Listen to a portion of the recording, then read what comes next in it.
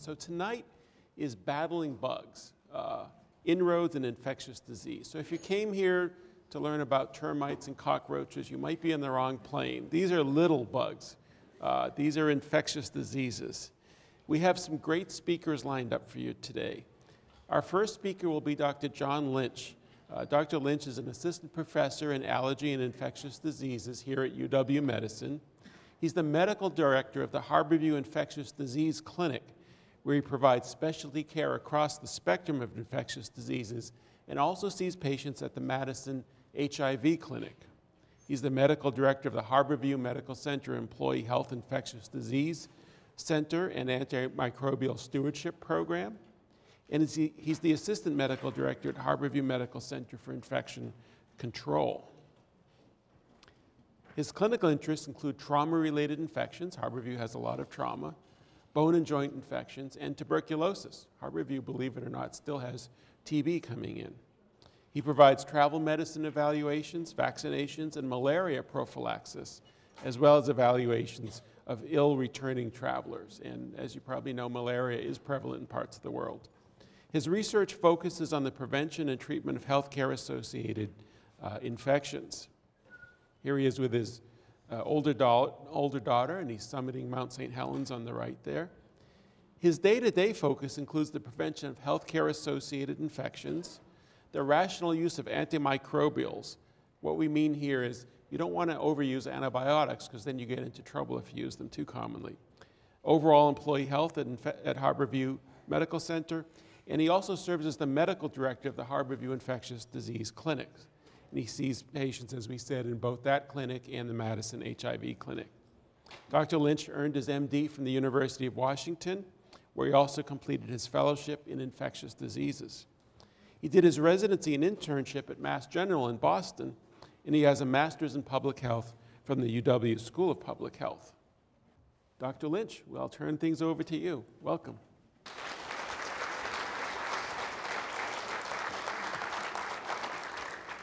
Well, good evening. Thank you so much for inviting me and coming to listen to me talk. I know none of you know me, I hope, because I'm not the type of doctor that you really want to know.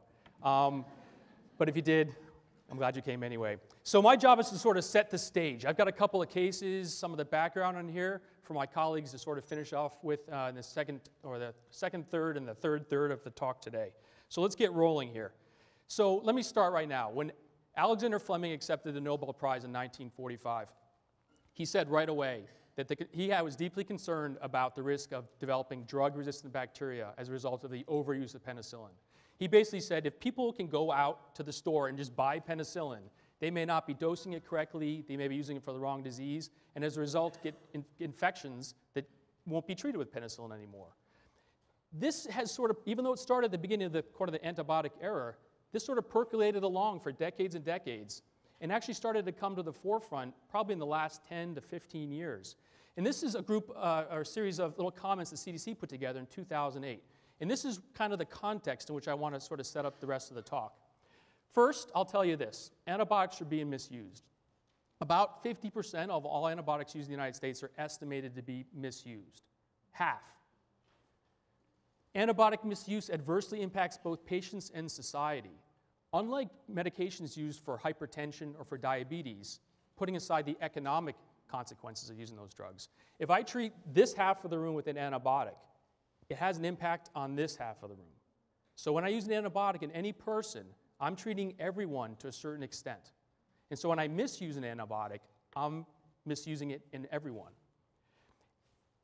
Conversely, if I improve antibiotic use, I improve patient outcomes. So if I use the right bug for the right person at the right dose, the outcomes are better and it saves money. And as a sort of corollary of that second point, so using antibiotics appropriately is a public health imperative. As an infectious disease doctor, when I treat an individual, I have to think about everyone sitting behind that person as well as the person right in front of me, which is a slightly different perspective than a lot of physicians take or need to take when they're taking care of the person right there. So that's 2008. This is the update from just last year, and you can kind of get a sense of the different tone here. The CDC just published this. You can, it's freely available online. You just Google antibiotic resistance threats. So the CDC's kind of ranked this up, and they've gone through a whole bunch of different organisms. and sort of ranked them in terms of their threat status. And some of these you've probably heard of. This may be a little bit hard to read, but right in the middle there, actually in the bottom of the serious threat categories, methicillin-resistant Staph aureus, MRSA. How many people have heard of MRSA? Everyone has. That's in the middle of the serious threat one. MRSA kills about 19,000 people a year in the United States. And not to put down HIV, but more people die of MRSA infections than die of HIV/AIDS in the United States. But what I call your attention to is going up to the urgent threats. Clostridium difficile. How many people have heard of Clostridium difficile? Lots of people, not as many as MRSA. That's an urgent threat, not necessarily a drug-resistant threat, but a threat that's a result of inappropriate and sometimes appropriate antibiotic use. That's the #1 healthcare-associated infection in the United States these days, not MRSA. Clostridium difficile causing colitis and diarrhea as a result of antibiotic use. The next one's called carbapenem-resistant Enterobacteriaceae, and I'm going to tell you a little bit more about that. How many people have heard about carbapenem-resistant Enterobacteriaceae? Okay, that's the urgent threat though, right? You've all heard of MRSA down there, but this is the one you're going to be hearing about in the future, CREs. And then drug-resistant Neisseria gonorrhea. Now, I won't ask anyone who's heard of that, because, but I'm an infectious disease doctor, you got to talk about gonorrhea. But people may not realize that this is an urgent threat to our society as well. So let's get into a case. This first case is actually a real one. His name's David Ricci. I'll show you his picture in a moment. The story is that not last fall, the fall before, I was called by one of our orthopedic surgeons. I was in my office, and he called me up and said, "John, do you know about this young man that's up on the floor? He's got these bugs growing out of this wound, and they look pretty bad." And I brought his record up, brought up a couple of these. I'll tell you what they mean in just a minute. And I said, "Doug, stop. If he is okay, medically stable, I want you to go to his door and don't let anyone in or out." And what I'm talking about is this man had a wound, and he had cultures growing out. Look at an infected surgical site. And these are just 2 of the, I think, 5 different bacteria that grew out. And I don't know if I have a pointer anywhere, but what I want to tell you is that one cell is called Pseudomonas aeruginosa. That's one bacteria, gram-negative rod. And the other one's called Escherichia coli, E. coli, which a lot of people have heard of. And that's one of those Enterobacteriaceae, the CREs that I just mentioned. The important thing here is each of these sort of tables, there's a list of antibiotics on the left side. So you can see amikacin, Astrianum, and so forth, and the same thing over here. And then there's this second column, the interpretation. The R stands for resistant. So if we know it's sensitive to that drug, it's an S. If it's I, it's an intermediate, which a lot of people would interpret as resistant. R means resistant. So I don't have to quiz you guys. These look like they're totally resistant organisms. So what do I do with a young man with a surgical site infection with bacteria that look like this? Very, very difficult. But there's more to it. And why, when I saw this, I asked them to go over there and not let anyone into that room. So this is actually him. This is David Ricci. He and I were both on a PBS special last year, if anyone wants to look at it. It's a great special on Frontline. David went to volunteer in Calcutta with AIDS orphans. And he was up in the morning with his colleagues, and he was walking along a train track. And for those of you who may have been there, correct me if I'm wrong, but train tracks are big thoroughfares for people walking around. There tends to be lots of garbage in urban areas. And there's also a lot of sewage in the same area. So David was walking along and didn't hear anything, no horn or anything like that. And the train clipped his jacket, pulled him out, and cut off his right leg. Mostly. So he's down in this dirt and sewage and garbage and so forth. And his colleagues pick him up. They put him in the back of a wagon that you can pull, bring him to the nearest hospital. And for those of you who saw the show, you know what comes next. They said, hold still, hold him down. They pull out a big saw, and they cut off what's left. Over the next week and a half, he is moves to different hospitals, and he gets a number of different procedures. And then his parents fly over and bring him back to Harborview, where he comes to our trauma floor, and where our surgeons take care of him and make sure he's okay. And he had a couple other small injuries, but the major one was a very high amputation of his right leg, with a drain in it, with redness and erythema and lots of fluid pouring out. And that's where those cultures came from. Now, the couple of points here, This didn't happen in the United States, right? These drug-resistant bacteria, this is isolated when he first hit the doors in Seattle. These he got when he was in India. Now, I'm not blaming India. The United States has plenty of issues, but he brought those bacteria with him from another area, right?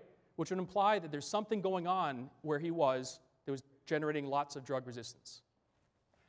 And he brought them to us. Now, the United States has sent similar bacteria, drug-resistant bacteria, to other countries, so it goes both ways. But our populations are moving everywhere. Where antibiotics are being used in one place has an impact globally. So not only when I treat you over here does it have an impact on you, but when I treat you people over here, it has an impact on people across the globe. So how we use these antibiotics is very important. So the issue with David was that he had about 4 or 5 different things in there growing that were highly drug resistant. It took me 6 months to cure him, 3 more surgeries. He was neutropenic, which means he had no pus cells left at one point. He had no white cells left at one point. I gave him renal failure at one point. I made him so sick that he couldn't eat and lost about 20 pounds. I put him into renal failure once, all because of the antibiotics we had to give him. And one of the biggest issues is that every time he went back to the OR, that little bit of leg he had left was getting shorter and shorter. And by the last time we got to it, we were actually thinking about whether he needed to disarticulate what was left of his femur. Now, when you think about function for a young man like David, right, that little bit of femur where you could put a prosthesis on and swing it forward was a big deal. So not only are we dealing with a terrible infection, but you're talking about how a young man functions for the rest of his life. And if you've ever seen that video, David, we were able to save that part.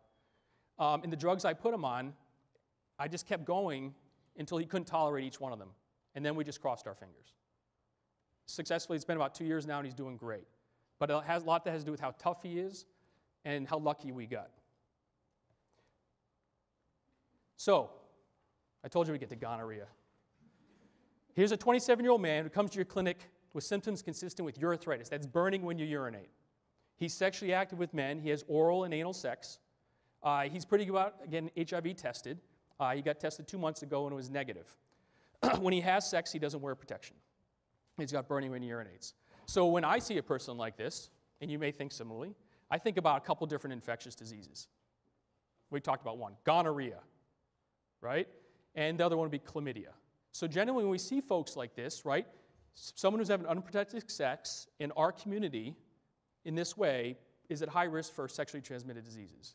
There's a lot of syphilis, chlamydia, and gonorrhea in our population of men who have sex with men in Seattle. And so we think about folks like this, and someone who is taking these risks and who's showing up in my clinic at Harborview may not be someone who wants to come in a lot, right? Someone who's maybe not coming back in a couple days for follow-up appointment, maybe just coming in because he's got burning when he urinates and he's worried he's got an STD. So this comes into play a little bit when we think about how we're going to treat him. So first thing we do is we send off a urine nucleic acid amplification test for gonorrhea and chlamydia. And Dr. Cookson can tell you more about that if he wants, but I'll just tell you it's a really good test that saves you from getting a swab shoved up your urethra. And so the thing, though, I'm not going to get that test back before he leaves the clinic. So I have a young man who's at risk for sexually transmitted disease. I want to treat him right now. And fortunately, for a long time, we've had a couple of oral medications, cefixime and azithromycin, that I can treat both chlamydia and gonorrhea one time, right now, one big, mouthful, and you're done. And you can walk out of the clinic, and I can be pretty sure that you're cured, and you won't be transmitting to someone else. So that's been a real great benefit, right? The problem, though, is multifold. So one, I want to tell you to know that gonorrhea is an important pathogen. People may think it's just this STD that causes burning when you urinate, but it's the number 2 most common reported infectious disease in the United States. Now, we don't report all infectious diseases, but of the ones that are reported, it's the number 2. And it's at least probably 600,000 cases a year, probably underreported. And this is really important. In men, it causes urethritis. In women, it causes pelvic inflammatory disease, end organ damage, and infertility. So you think globally, this is a really important pathogen, particularly for women, because they may be completely asymptomatic and develop bad outcomes as a result. This is a great article by Jerome Grootman called Sex and the Superbug. The superbug in this one isn't E. coli, it isn't MRSA. This is gonorrhea. I'll tell you right now, gonorrhea is a superbug. And here's just to kind of outline that a little bit. I'm sorry that gray didn't show up, but that, he says sulfonamides back in 1936 introduced. About 10 years, sulfonamide resistance was detected in gonorrhea, widespread. Again, in gray up there, it says 1945 penicillin. 1940s tetracycline were being used for gonorrhea. And down here at the bottom, which you can't read obviously because it's in brown, I don't know why, but 1945s, 1970s, you start seeing genes associated with penicillin and tetracycline resistance with increasing levels of resistance over those years. So each time an antibiotic's introduced and used for gonorrhea, drug resistance comes down the track about 5 to 10 years later. Here we have penicillinase producing gonorrhea. So that means that the penicillinase is an enzyme that kills off penicillin in the United States. So global, and then getting right down to where we're living. Tetracycline resistance. So again, we're starting to lose the ability to use these drugs. 1989, ceftriaxones are recommended. Penicillin is dropped because of this increase in resistance in penicillinase. 1993, quinolones like levofloxacin, right, a commonly used antibiotic for respiratory tract infections and other infections like that, are recommended. And then cefixime in many places, this nice oral medication. Remember, one dose, all done. You don't have to even worry about leaving the clinic.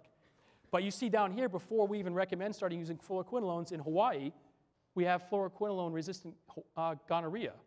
And what happens here is a very predictable pattern. Basically, the ring of fire, that's basically the ring of urethritis. So if you go around the Pacific Rim, over on the west side there, you start seeing drug-resistant gonorrhea develop kind of in Japan and Southeast Asia, and it kind of tracks down across over Hawaii, and then up the California coast and right to Seattle. So we're one of the early places to see drug resistance. So this quinolone-resistant Hawaii basically says it's coming towards us. And we already are using quinolones here. So quinolones no longer recommended in 2007. And the problem here is that in 2011, we start seeing cefixime resistance. After cefixime, we lost cefixime just epidemiologically. You know, we know that not all gonorrhea is resistant. But remember, I have this young man right in front of me who may not come back tomorrow, who may be able to spread this bacteria around. I need to treat him right now. And if I don't know for sure what the drug resistance patterns are, I want to use the best drug I can use possible. And so when we lost cefixime, when I'm worried about cefixime resistance, I ran out of oral antibiotics for treating gonorrhea.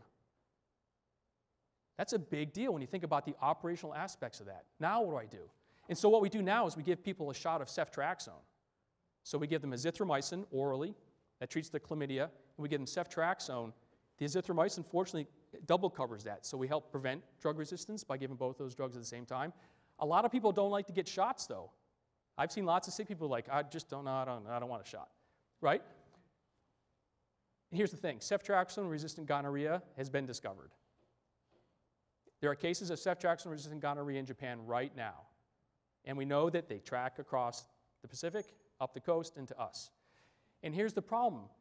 What am I going to do when I have that young man in my clinic who I need to treat right now, and all I have is an intravenous drug? That means putting a line in and treating him with some whatever drug, or having to say, you need to take this medication for the next 7 days. I won't tell you how old I am, but when I was that age, I couldn't have taken any medication for more than a day.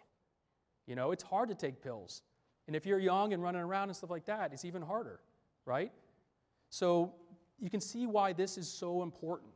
And this is the result of drug antibiotic use and, to a certain extent, misuse. So here's the thing. This is a battle that we are going to lose if we don't pay very close attention. Bacteria and fungi are the places where we've gotten most of these antibiotics originated. There's a few classes like fluoroquinolones, which we synthesize on our own. But remember, Florey and Fleming isolated penicillin from Penicillium fungi. All these chemicals that we sort of built our antibiotics on are originated in nature. And the drug resistance mechanisms have already been there. Bacteria and fungi have been fighting each other for 1 billion years or more. And when we come in here and use antibiotics, we're just muddling around in a battle that they've been fighting that whole time. So this is a really cool study that came out a couple years ago. So you know those ice cores people do for climate studies? So this team went to the Yukon, outside of Dawson City, down there in the bottom, and they sort of took an area, they put a plate down, they sterilized it with alcohol, and then they took a big soil core, And then they pulled the soil core up, made sure they were all sterile and things like that. And they went back, and they obviously sampled lots of samples here, but they went down to this Dawson tephra, which is about 30,000 years ago. And you can see we're talking about, mammoths and bison and giant birds and all kinds of craziness. And they went and looked at the DNA that they could find, the remnants of DNA. And what they were able to find were genes. There was one gene they found called VAN-A. VAN-A is the gene that's in a drug-resistant bacteria now called vancomycin-resistant enterococci. So 30,000 years ago, when we weren't using the antibiotics, the bacteria already had genes that generated resistance to the drugs that we're using today. Because the drugs we use today are based on the chemicals that these bacteria and fungi have been using against each other for billions of years. So when we use an antibiotic, it is inevitable that drug resistance will arise.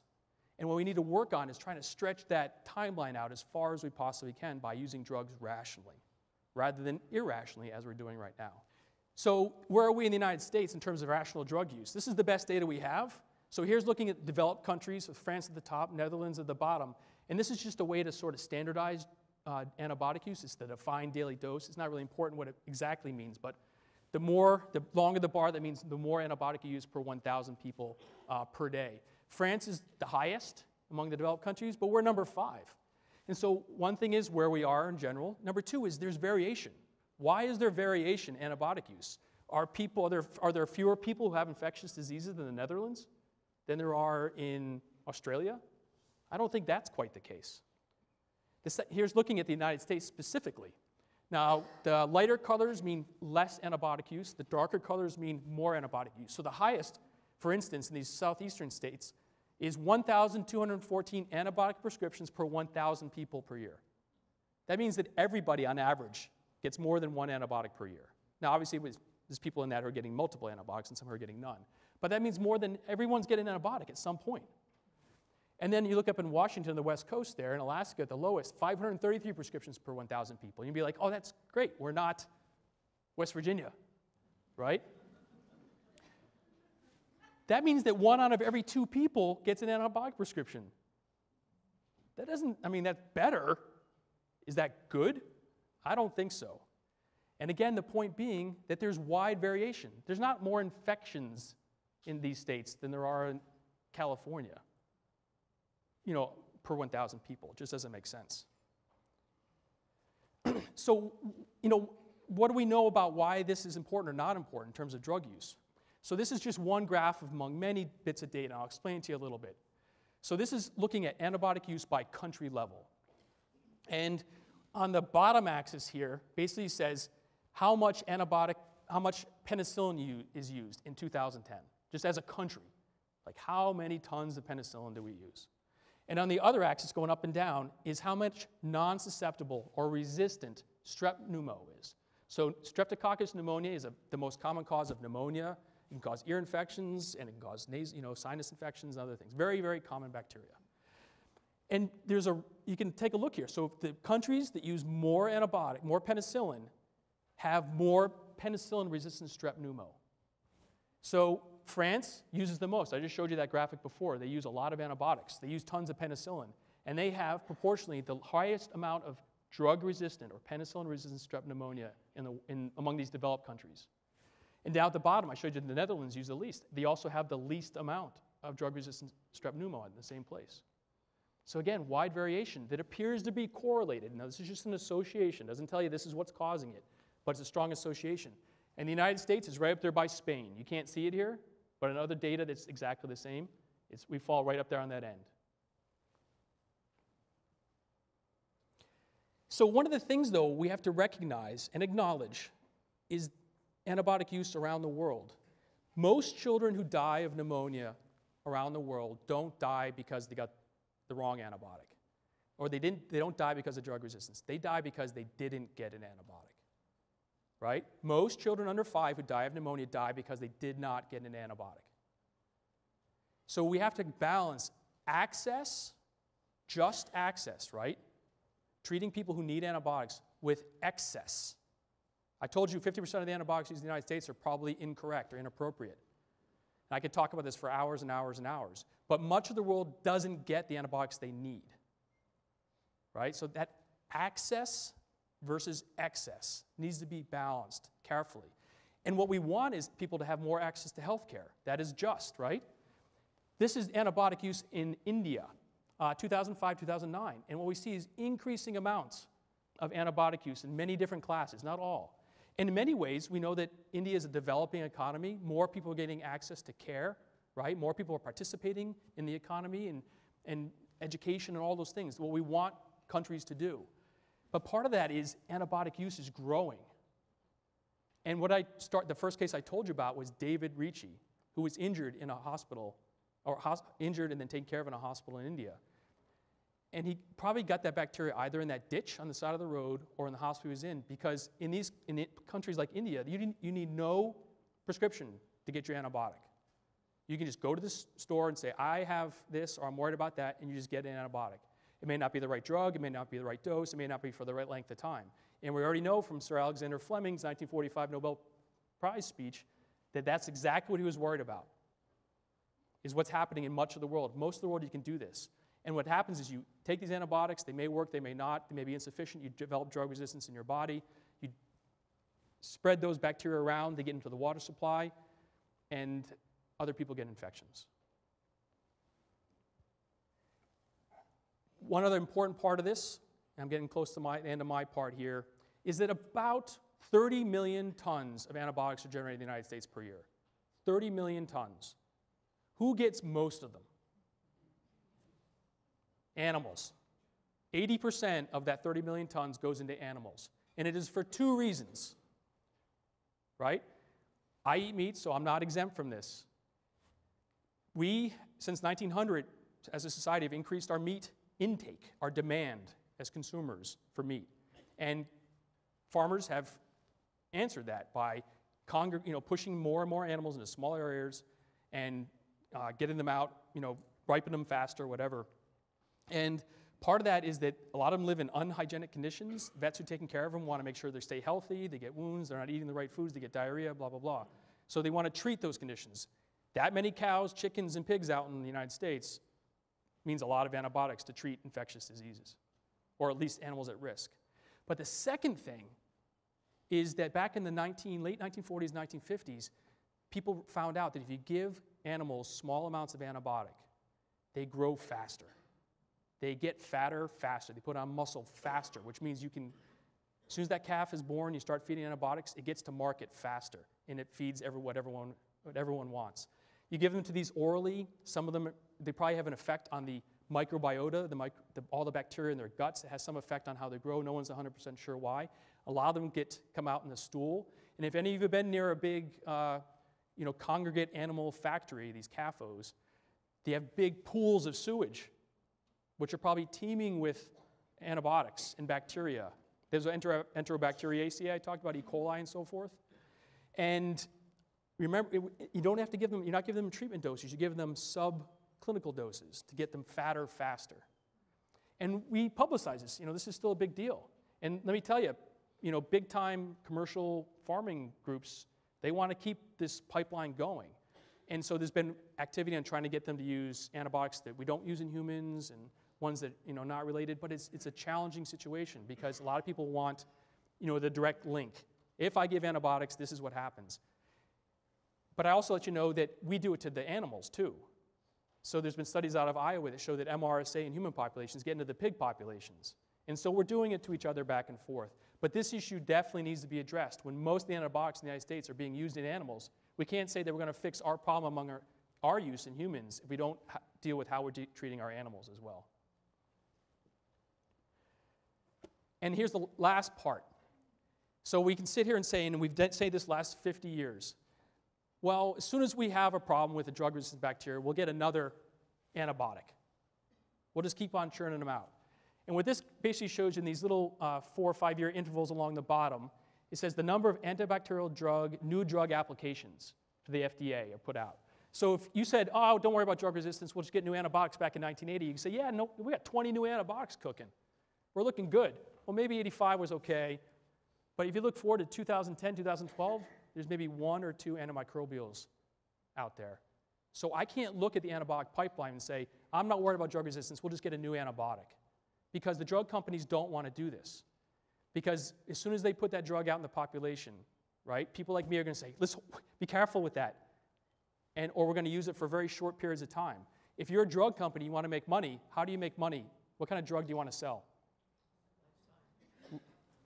So you want to sell a drug that people are going to take for the rest of their life, right?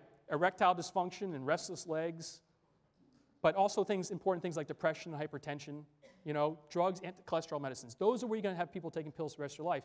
And as a pharmaceutical company, CEO, your job is to make money for your shareholders. Antibiotics, that's a tough place to go because I'm going to give you a drug that you're going to take for a week or for 2 weeks, right? And how am I going to really recoup that? So it's a challenging thing that we need to engage our government and all these pharmaceutical companies in order to somehow find a way to make it attractive to reverse this trend. Because right now, when I saw when I saw David, and I saw all that stuff, there's no drug, some experimental drug I can call up the company and say, can I please have that drug so I can try it on David? It just doesn't exist. So when you think about what we use antibiotics for, getting your teeth pulled, right? An abscess or something like that. Skin infection. You get in a car accident and snap your femur and it pops out of your skin. Back in World War I, the mortality rate from an open fracture was 80 to 90%. What's changed that was antibiotic use.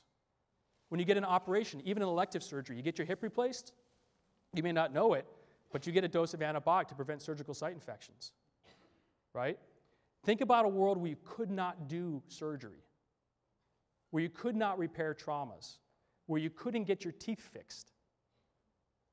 Just think about that, because that's the direction we're headed unless we get a hold of this problem. Because there's no, white knight in shining armor, knight in a shining white horse, whatever it is coming to save us, right? We have to save ourselves. We can't rely upon the companies. This is a quote from Joshua Lederberg, a Nobel Prize winner who's active in antimicrobials and microbiology for decades. Pitted against microbial genes, we have mainly our wits. We have to use our wits because we're entering into this battle where the genes have been fighting and working for billions of years. And we have to find a way to use antibiotics wisely. We have to find a way to treat infectious diseases and diagnose them intelligently. Thank you for your attention.